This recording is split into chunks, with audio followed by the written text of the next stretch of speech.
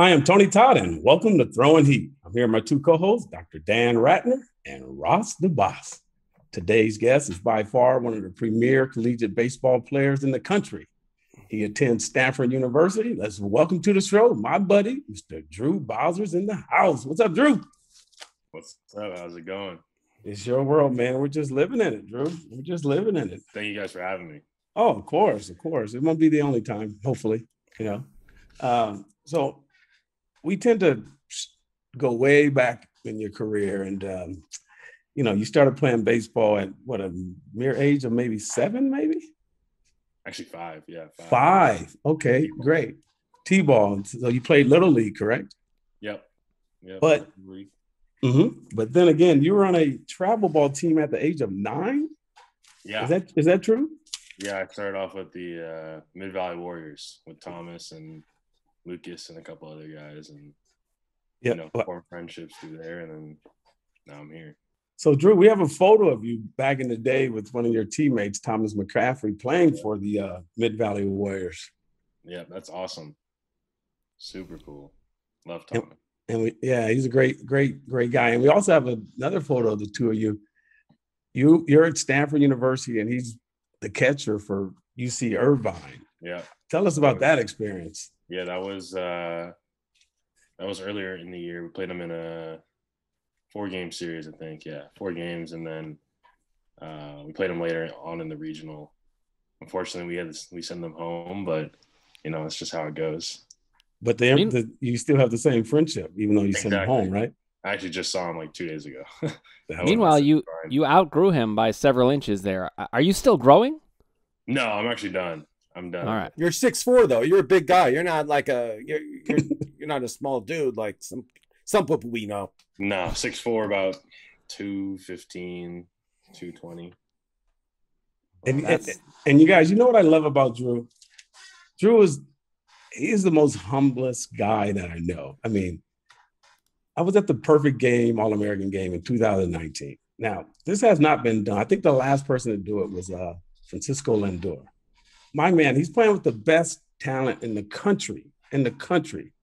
My man wins the home run derby, and he wins the MVP.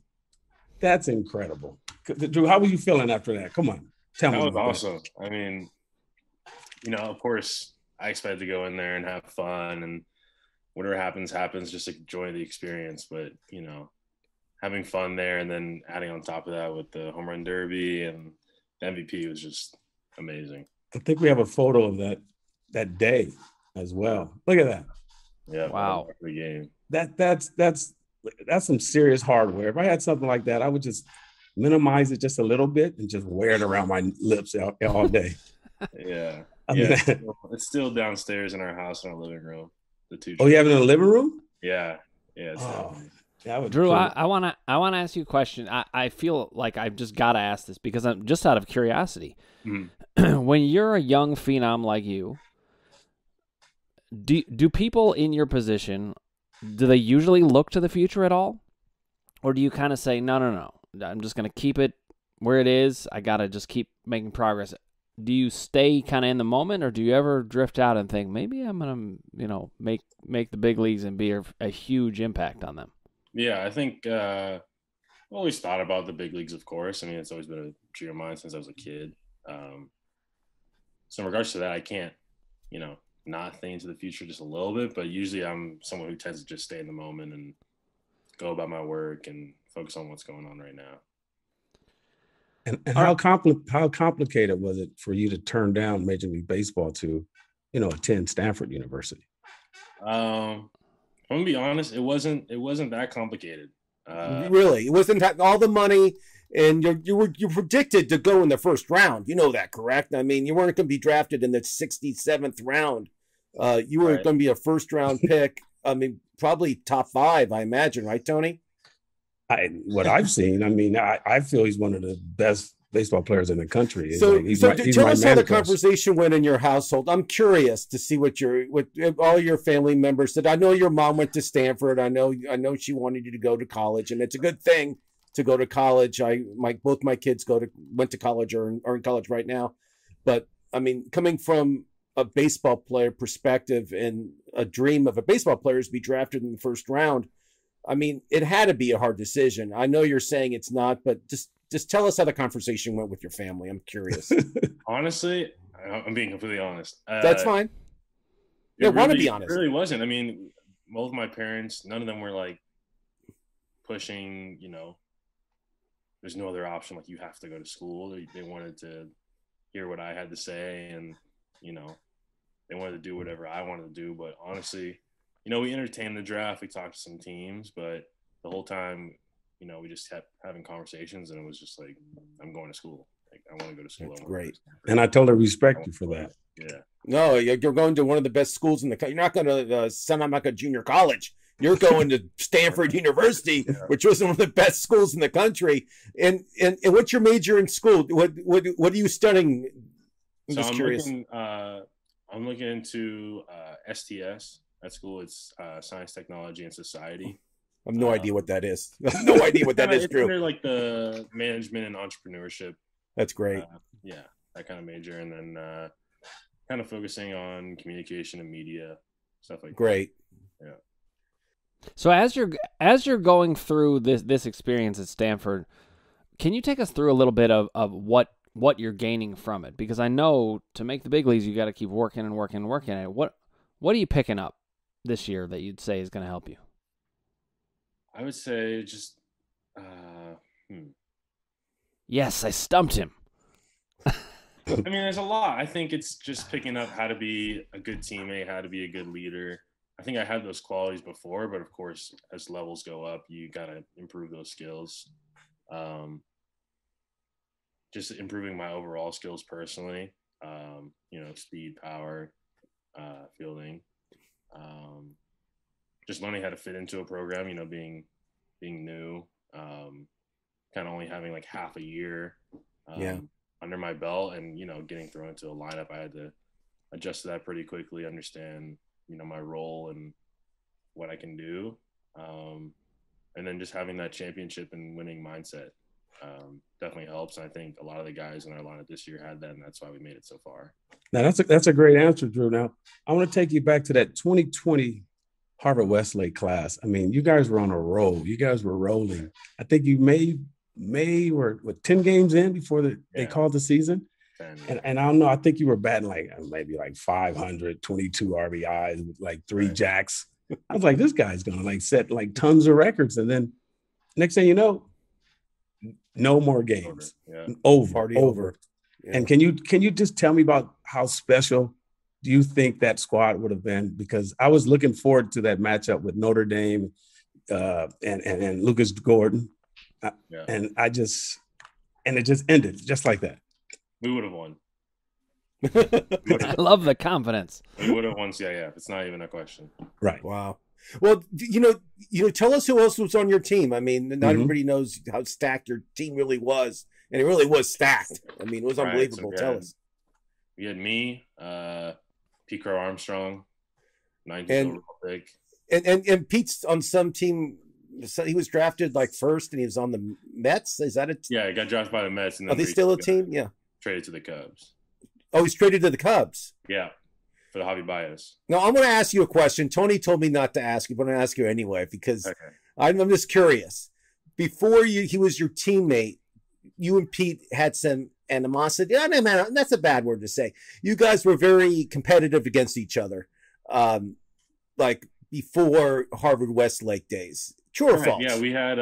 We played each other in Little League, and he played at Sherman Oaks Little League. I played, so that's kind of the big rivalry, just because those are the top 2 teams, and it wasn't any serious rivalry, bad blood, beef, or whatever. It was just fun. We're always playing each other in the championship. And thank you. That's what I thought the answer would be, but Ross always tends to go towards the negative.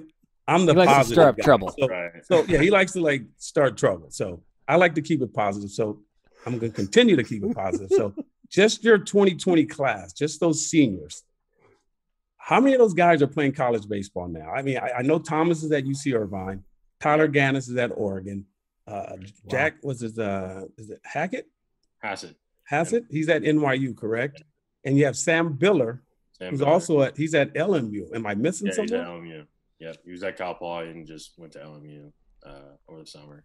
Wow. The amazing thing is people watching this video now, they may not know these names, but we're going to look back at this in like 5 years and be like, what? Yeah, you'll know them for sure. You will definitely know their names. Yeah. So where do you see yourself fitting in that group? I know to make it big in this, you have to have some swagger somewhere in you. Right. Do you feel like you're the top of that group? Yeah. My class, 100%. That's what I like to hear. 100%. He's the best player on the field every time he plays the game. That's just my opinion. And I'm not wrong too often. That's true. He's got a great track record. Yeah, great track record. Yeah. He's been doing unbelievable. So now the college kids used to play in like Alaska or Massachusetts during the summer. Did you play anywhere during the summer? Yeah, I played in Cape Cod. How was that league? I heard that's great. A great league. Yeah. How was it? It was amazing.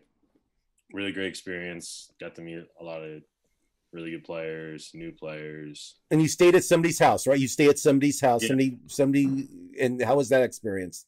Awesome. They were great. I'll be going back next year, and I already talked to them about staying at their house again. Really great people.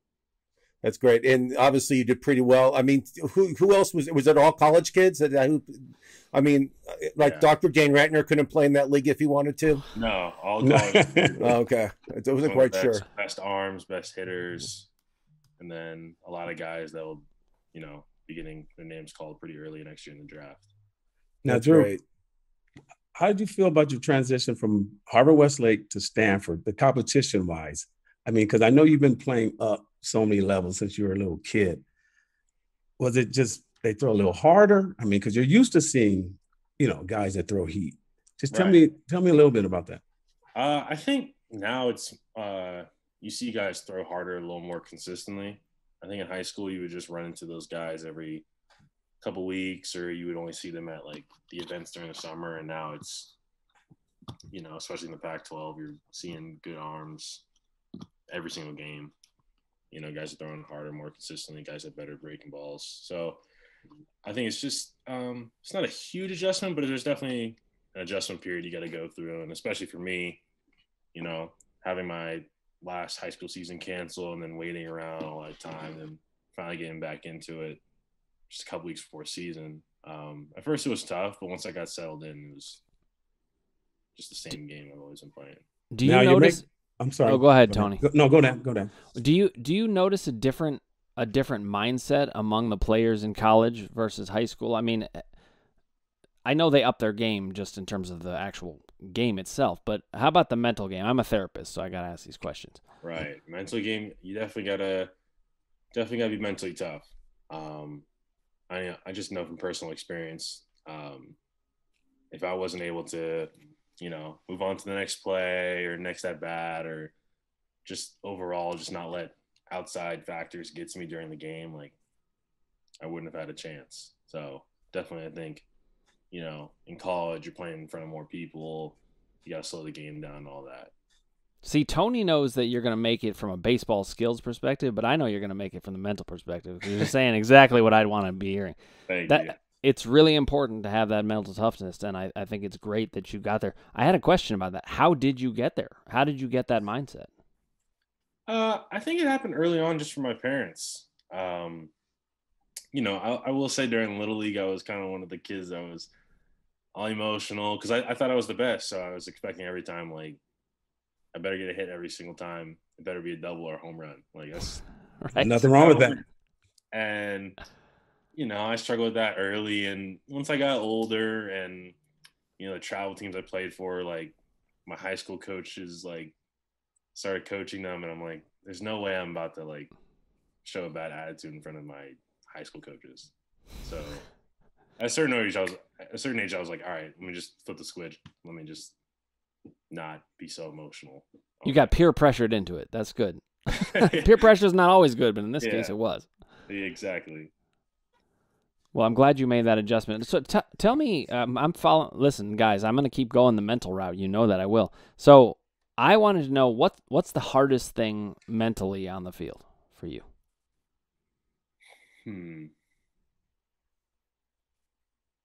I stumped him again. I wouldn't say it's hard, but just staying with the whole next play mindset. That can be tough for some people, especially when you get to college. And you're playing on a bigger stage. And also just being able to just slow the game down. I think I was really successful with that this year, especially because, at Stanford, we couldn't play at full capacity. And even our regional was like 25% capacity. And then we won that. And it was like next weekend, we're going to Texas Tech in front of a sellout crowd. And they have full capacity. So just being able to slow the game down in my mind and realize that no matter where I play, it's just the same game. It really helps. Now, how was the transition, Drew, from shortstop to third base? Because I still feel you can play shortstop, and right. It wasn't super hard. I had played third every once in a while, during the summer and all that. I think the biggest adjustment was just runners are faster, and also it's a different angle, and the ball gets on you quicker, come at you a little harder. Yeah. So I think just the reaction time is definitely a big thing. Well, I think you can play any position on that field. I wouldn't want to see you pitch though. Just I think you can play any position there. So Drew, you're wearing the Dodger hat. You're in LA right now. You told us before you came on you were working out. Do you have like a major league, maybe the ex-Major League Baseball player that takes you under their wing and helps you with the swing and helps you with the mental aspects of the game? Is there anybody that kind of called you or that you hang out with that helps you with that kind of stuff? Yeah, I got a couple. I think the biggest one is Derrek Lee. Sure. Yeah. Cubs, right? He lives out this way, and my Malibu, advisor introduced us a couple years back, and he's been a guy I can just go to whenever and talk about the game or meet up and get lunch or, like let's go hit today or something like that. And even his family, he has a really great family, and they become friends of ours over the years, and we really love them. His son is unbelievable. I've been, Derek and I have been friends for years, and I went to go see his son play at Malibu Little League, and it's not fair. He should not be able to play there. Seriously, he can pitch on some high school. Drew, he can pitch on some high school teams right now. He's that good. Wait, how old is he? 11. Yeah. Yes. Yeah, it's crazy.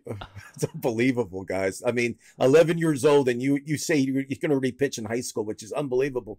And so, do you still work on your swing every day? I mean, walk us through your workout. I'm just curious what you do every day. So every day, actually, so the trainers I have right now, I've had them since I was 7. Wow. So, honestly, at this point, it doesn't even feel like they're my trainers. It feels like they're like my uncles, pretty much. Every morning or every other morning, or I swing a lot, but at some points, in the off season, I don't have to swing every single day. But we'll get up early. We'll start at 7:38, hit, field, run. And then the place I go to has a little gym section, so I'll lift there. Or actually, I have my trainer, Josh Wright, down in Orange County, and I'll go there a couple times a week. I can make it down there and do what I do there. And that's pretty much it. And Drew, tell us about your experience playing for the USA baseball team. That's an unbelievable honor as well. Oh, yeah. That was a lot of fun. That was my first time leaving the country. Best players in America. Some of those guys went super high in the draft that year, and just being able to get that opportunity to represent the U.S. and go to Taiwan and Korea and see how baseball is out there and see their fans was amazing. Are there particular people that you don't know? I mean, I know you get to interact with Derrek Lee, and he was an amazing player, and it must be so great to be able to get his input. Are there players though that you don't even know that you watch them play and you want to emulate how they play from what you see? Yes, I got to get a little faster, but Tatis. Nice. That's my favorite. You're shooting high. He'll go down as one of my favorite players of all time. And the crazy thing about him is he's leading the National League in home runs right now, and he probably missed about a third of the season. Yeah, which is unbelievable. It's unbelievable how good this guy is. I mean, he's in a different league than anybody else in the National League, except I know Tony likes Mookie Betts, and we all know how good he is. Yeah, he's good. It's like the Padres, even though Dodgers are my favorite team, but I love the Padres simply because he's on the team. What do you like? So I mean, look, obviously there's a lot to like in how Fernando Tatis Jr. plays, but like, what is it that you see in him playing that really makes you just like, that's the guy? It's just exciting. Everything he does is exciting. The hitting, the fielding, the running. You know, sometimes the running ends up being a little too much, and you know, I'm sure. And the confidence as well. Yeah, and the confidence, the swag. Yeah. It's all there. And playing different positions. I mean, he's been moved, I think, already 3 times in his career from different positions. Yeah. I mean, they've been moving around like crazy. Yeah, and that's kind of how I am too. Like, I've always played on the left side. I didn't feel I played short and third, but realistically, the team needed me to go anywhere else. Like, I could do that. Now, Drew, let me ask you this. You had the opportunity of meeting Derek Jeter. How did that go? That was crazy. That was crazy just because, you know, I wear number 2 because of him. Mm-hmm. So seeing him play as a kid and always wanted to play like him and play shortstop and wear number 2 and all that. And it was finally, what was that? That was summer. I think it was your junior year, maybe? Yeah, summer 2019. Like, after all those years, finally getting to be in the same dugout and ask him questions and play shortstop in front of him was crazy. And he's a tall guy. He's like your height, isn't he? He's not I mean, nobody knows. No one can tell, but I mean, he's like a 6'3", 6'4" guy. I mean, he's not one of these small little, you know, guys that play the infield. He's a big dude. Now, Drew, on your spare time, do you ever go back and just look at old video clips on YouTube of some of the past shortstops? Because my favorite shortstop of all time is, I'm going with Ozzie Smith. Mm-hmm. Maybe not guys from the past, but I'll look at, you know, Trevor Story, Correa, Tatis, Lindor, mostly guys that are playing right now. Well, do yourself a favor. Go to YouTube and watch a guy named Ozzie Smith. Am I right, Ross? Defensively, probably the best shortstop to ever play the game. Best hands, most unbelievable defensive wise. Right. He was the best. I mean, as you know, Tony, I'm a Barry Larkin fan, so I love Barry Larkin. I think he's one of the best dudes. But Ozzie Smith is just different level than anybody else. You're 100% right. Now, Drew, on your spare time, I hear you write beats, man. I do make beats. Yeah, I got into that in about 8th grade, just because my brother's making music, and I was like, all right, like I want to do the same thing. And yeah, I've been doing it ever since. You have a favorite artist? Favorite artist is Drake, but in close second, I got, you know, like Travis Scott, Kanye. I don't know who that is. Those are good. Travis Scott, what's that? He knows who he is. So I thought he was saying he didn't know who Kanye was. What? I was like, oh man. I'm old school, man. You give me like the Temptations, the OJs. I like 90s Stevie R&B. Wonder. Huh? I said I like 90s R&B. 90s R&B? Yes. Oh, man. What are some of your favorites? We got to hear this. What are some of my favorites? Yeah, from the 90s. I'm curious too. SWV, Jodeci, Boyz II Men. Oh yeah. He knows the stuff. Faith Evans. Okay, so later on, go up to Kyle and your mommy vet and tell them to introduce you to some Motown. My dad has. Oh, yes. Okay, so that's real music.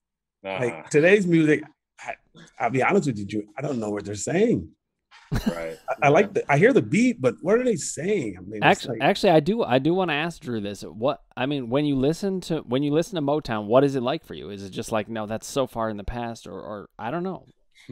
No, I mean, because I'm a big music fan, so I know, like, if it's good, like, I'm gonna like it. But I feel like today there's a lot. I agree with Tony. There's a lot of music today where it's like it's the same thing over and over again. I'm like, all right, like, I don't want to hear about the club. I don't want to hear about popping bottles and calling ladies outside their names. I will not turn on that kind of music. Exactly. That's just me. That's me. Exactly. You know, because first of all, I respect my mom and all women, and I don't go to clubs and I don't drink. So I rather listen to Stevie Wonder, Temptations, you know, music like that, Michael Jackson. Okay, Actually, so Drew, here's the $1 million question for you. We all know you're coming back to Stanford this year. You have an unbelievable season. You break records hitting wise, let's say, and you will. How long do you stay at Stanford when you come out to the draft? What's your long-term plan in college?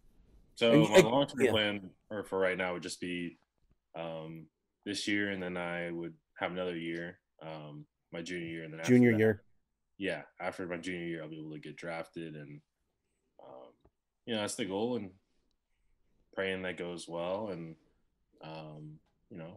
move on with my career in the minors, and in the off season, I'll come back to campus and train and get your degree. Yep. Okay, good. Oh, he's most definitely will get his degree. All right. Okay, I don't think his mom. I don't think his mama let him in the house. That's the thing. If you graduate with just 1 year left, it's a lot easier to be like, fine, I'll go back and finish that. But I wanted to ask this question. I don't even know if you can answer it. You can totally not answer it if you don't want to. But if you had your dream landing spot in the major leagues, what organization? You're wearing a Dodgers hat. I don't know if that's the one, but is that the one? Definitely be the Dodgers. All right. Definitely be the Dodgers, but at the same time, it's like whichever team loves me enough to draft me and, is willing to develop me and all that kind of stuff. Right. And just to have a career in baseball, because there's millions of guys that have tried it. Like I was telling Ross, I'm like, man, just to have a career to say, hey, I play professional baseball. I don't care. I'll be honest with you. I don't care if you got one at bat, you got 8,000 at bats. You did something that millions have tried and didn't conquer. Right. So, but and I see you're on that path where, you're going to be a great professional. It's my opinion. I know I don't think I exaggerate because I've been watching you, man, and everything you do is just, you do it, like I say, you're the best player on the field. And I don't have a problem telling other people that. They want to debate me. I'm like, debate me. But I like the way he carries himself. I mean, you're not braggadocious. You just play the game like, yeah, that's me. And I love it. Right. So you keep playing that way, man. Thank you. I really appreciate it.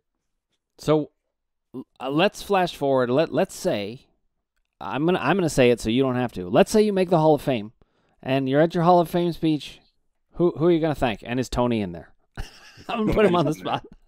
No, I'm not in there. There's no way. His mom and dad would be the first people I would think, but, and his brother, Yeah. Family, trainers, coaches, just people who have been there along the way to help me, including Tony. Well, there you go. I'll have like the pom-poms out there rooting you on, man. Because I in my eyes, you cannot do no wrong. When you go back to school, are you in the when you go back to campus? Next week, yeah. So next week, and then you guys start training like as soon as you get back, correct? Yeah, we're gonna go straight at it, hitting, fielding. Probably start practice probably a couple weeks into being back. I feel like not right on the day we get back, but yeah, pretty much right away. And in my eyes, Drew, I feel I have a photo I'm getting ready to. Our producer's going to put up here in a second. I feel one day you will win a few of these right there. Look at that photo.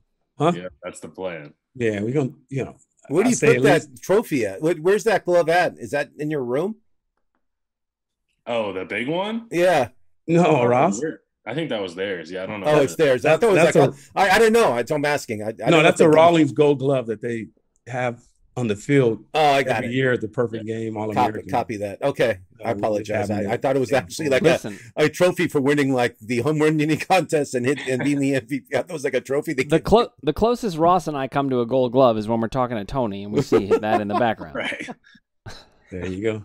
So Drew, I just want to say thank you for coming on the show, man, and just a little advice, man. You stay close to the people that have been there for you, all your little league friends, and your high school buddies.